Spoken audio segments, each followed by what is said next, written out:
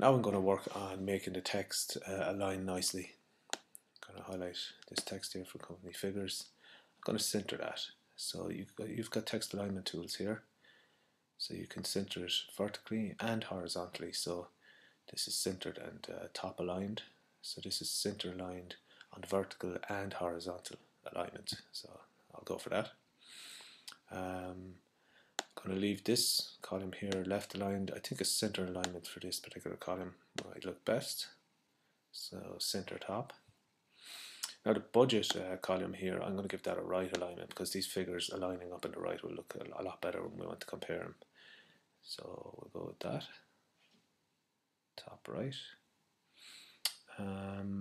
And you'll notice when I do right align that this right indent button is available here, and it may look better if the right it's right aligned but indented to the right a bit further over the cell. So I can just click and grab that indent marker and drop it there, and that looks a lot better, right aligned with a right indent in this area here of the column.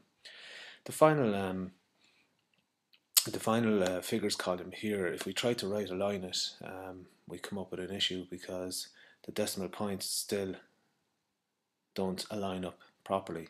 So I'm just going to leave that left align again, and for this particular column that I've selected here, I'm going to use a decimal alignment tab. So I'm just going to choose one of my tabs, decimal alignment tab here, as we can see, and pop over to my column here. Note again, I have to highlight all the items of the column, otherwise if we were just in this particular top cell here, the decimal tab would only apply to that top cell. So highlight all of the column before applying your tab. Pop in our tab there around 11.5 mark. There we go, all our decimal points align up nice and neatly, and it's easier to compare these figures in that particular column. So just to recap on the various alignments: left alignment, center alignment in this column, right alignment with a right indent in this column, and decimal alignment for easier comparison of decimal based figures in the final column. I'm going to look at some font and shading. So for the top two rows here, I'm going to use a bold font. And in this very top row, I'm going to grow the text here to be size 14, 16. I think size 16 looks better, yeah. I'll go for that. And I'm going to apply some shading as well on this top cell here in the top row. And you can see, again, when we click back into the design area this time, we can go for some shading. And I'll just drop down my shading bucket here. I think a nice pastel shade there, the blue lighter 60% applied to the top, and that gives us a nice look and feel. Okay, after the shading, I'm going to set the width of the rows and columns. So back to the layout tab, I'm going to set a height and a width. This top column here, I'm going to change the height to maybe 1.2 centimeters, which looks very well. And this is where the alignment really comes into its own. The center alignment on the vertical as well as horizontal really comes into its own here. And for the rest of the cells of my table, I'm going to apply a bigger height. I'm going to put it to about 0.6 of a centimeter. Volume width, I'm going to put in at 3 centimeters. So I'll just type that in. Okay, that's knocked out things in my top row here, so I'm just going to click and drag this over.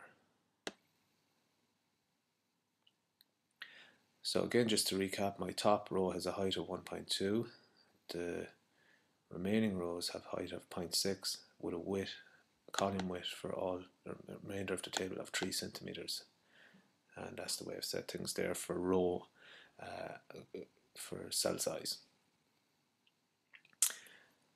Now I'm going to take a zoom out here to finish off my table and have a look and see how it looks on the page. So you can see it may look better for the layout of the entire page if that table is moved across, centered vertically and horizontally as a table. So if I click on the crosshairs here to select the entire table, I'm not selecting alignment for elements within the table, I'm selecting alignment for the entire table. To do that, I'm going to return to the Home tab and click on Horizontal Alignment button. So this will actually center with respect to the page. There we go. The entire table, as you can see, was shifted right across there. Now we want to center vertically on the page, so it should move down to around this area of the page when we do that. So again, just highlight the entire table. Go to our page layout feature here and drop the margins button right down there, the drop down menu. Go to custom margins and select my layout tab, and finally for the vertical alignment on the page, just choose center, and you should see your table is now nicely and neatly laid out on the page so that it's centered both vertically and horizontally.